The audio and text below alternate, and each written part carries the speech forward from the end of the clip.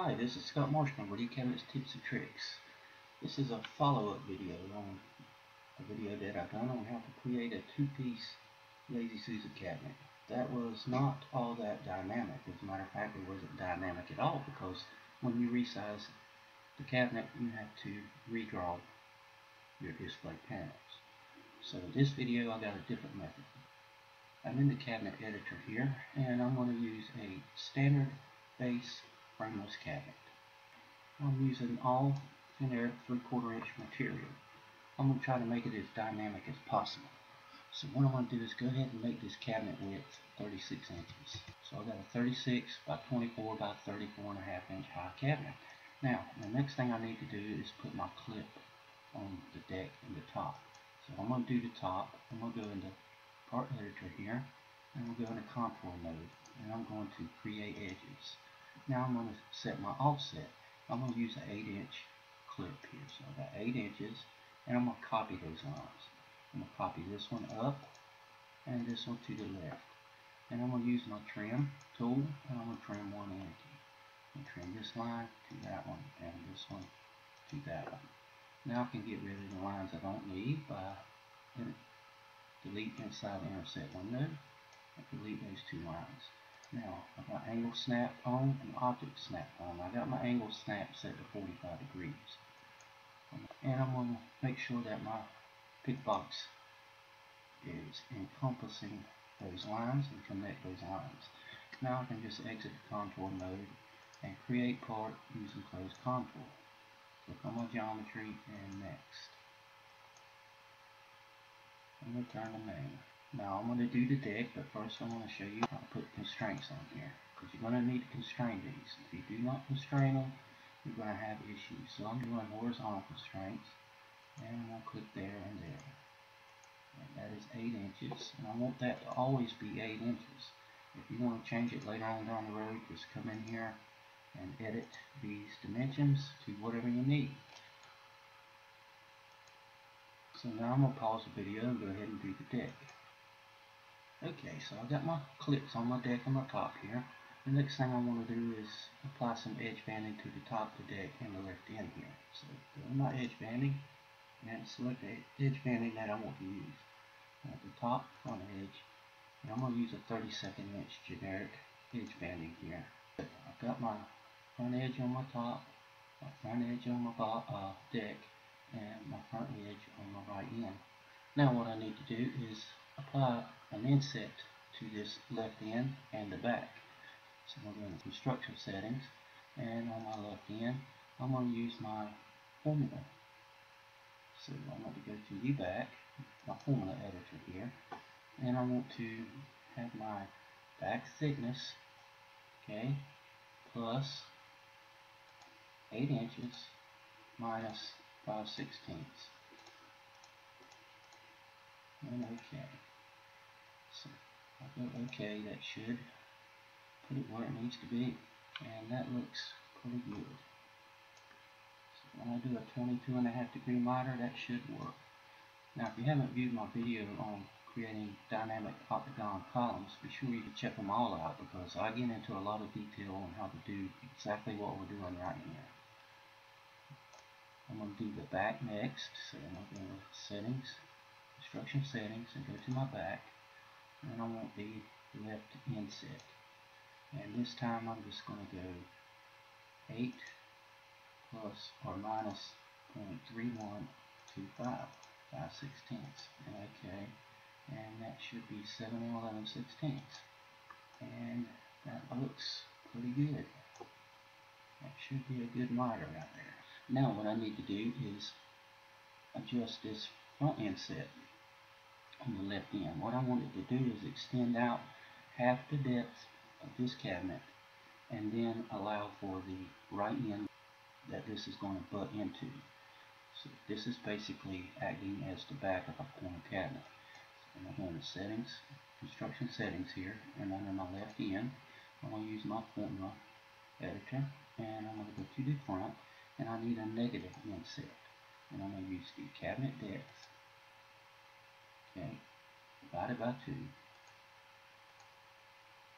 minus my right end thickness. Now I'm using my right end thickness because more than likely the cabinet is going to be going up against this one. It's going to have the same thickness ends. If that's not the case, then you need to adjust this. And click OK, and it should be 11 1/4. And so we've got that. We've got our edge banding. The next thing we need to do is put our center back in here. So I'm going to go into the stretcher editor, and I'm going to put a helper stretcher in here. So I'm going to click on this one first, and then this one.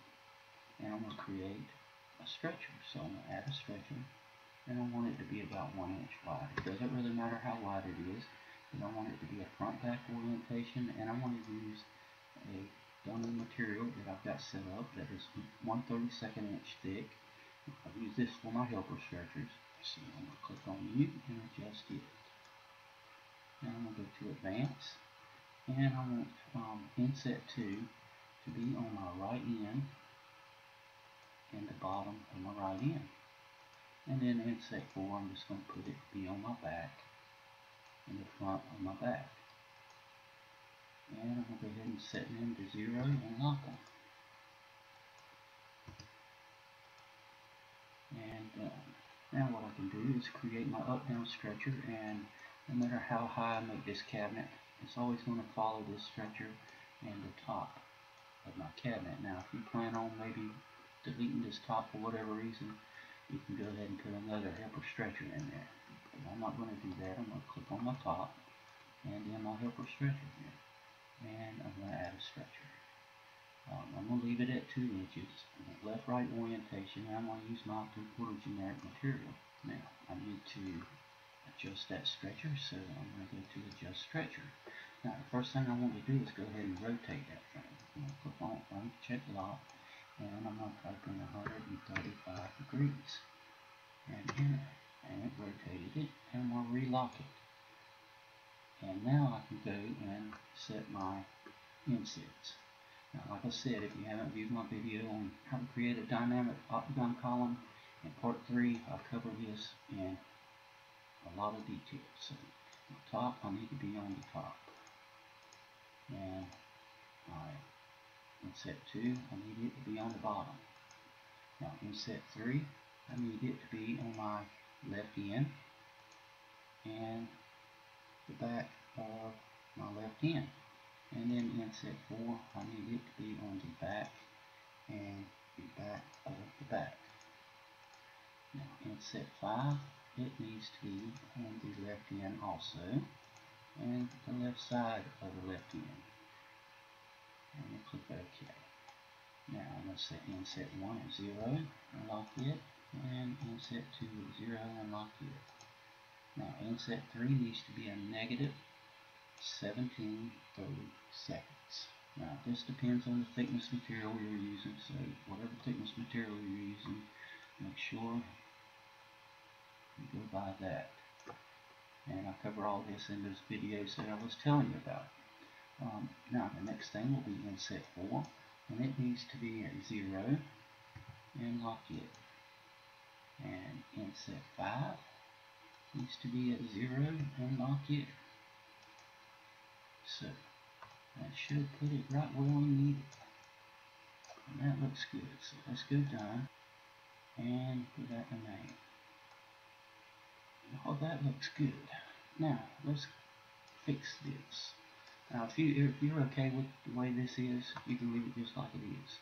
And that's entirely up to you. But I'm going to adjust that. I'm also going to adjust the back inset. So construction settings. And then on my left end, on my bottom, I'm going to use my formula editor, and I'm just going to go to toe kick height.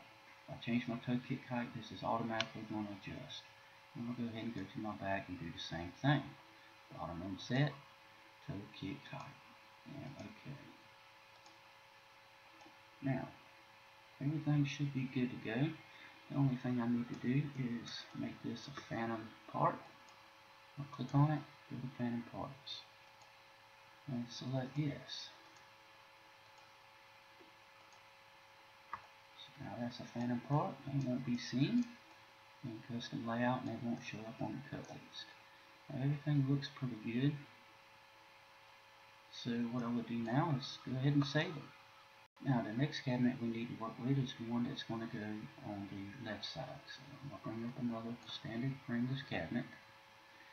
This time we want this one to be 12 inches wide and 24 inches deep. Now this end needs to be basically removed, but I'm not going to remove it altogether because we're going to use it, and as well as the back here. And go ahead and set it as a phantom part.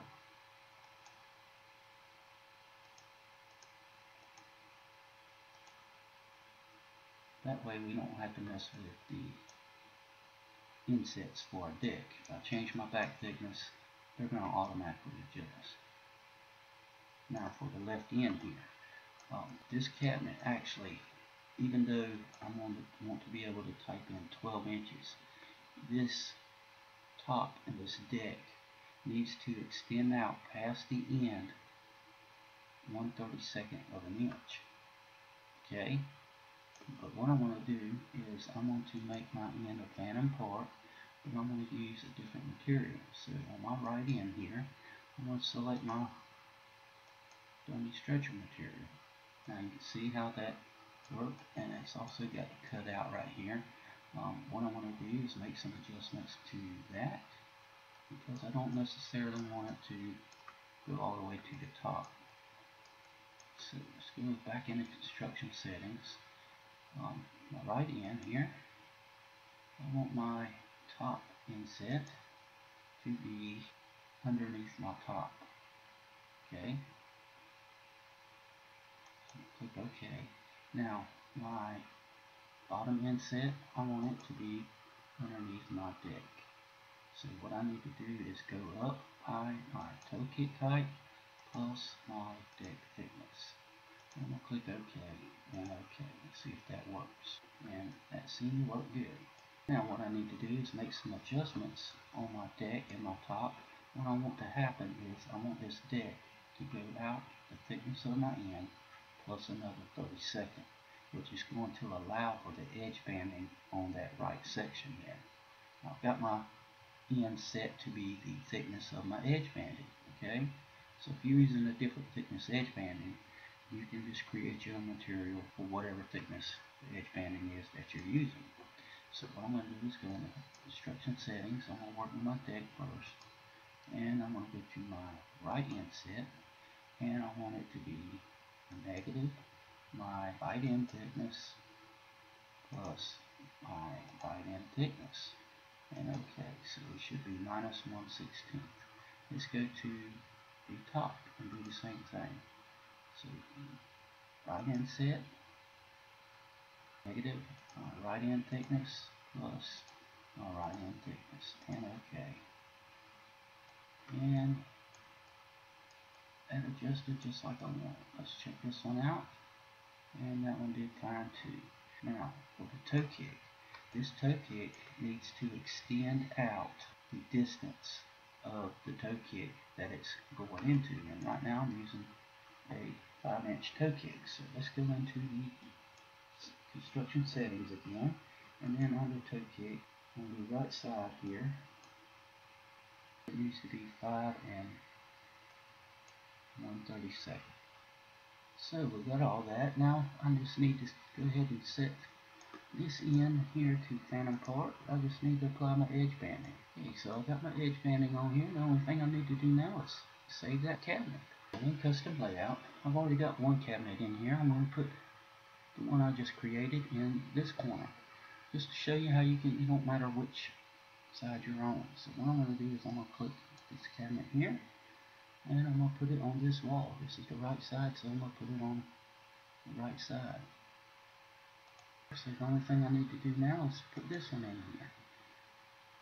So I'm going to put it right here. Now if you come over here and touch this cabinet, it's going to want to snap to that side there. So I'm just going to put it on this wall, and I'm going to click on my wall and go into elevation, and I'm going to click on this. So right now we're at 32 7/8. What this is doing is it's measuring from the side of this toe kick right here to the right side of this wall. So we need to adjust that so that it butts up to this toe kick. Now this cabinet is 24 inches and this cabinet is actually 12 inches, but we got it extended out by 1/32 if you remember. So what I'm going to do is I'm just going to tell this to be 19 inches. So you can see how that moved over. Let's go back into overhead view, and if I click on you and click on you, we got 36 and 36. Now one of the things I didn't show you was how to get the doors on these cabinets.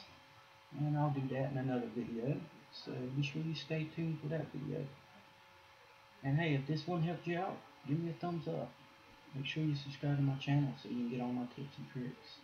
And as always, thank you for watching and have a good day.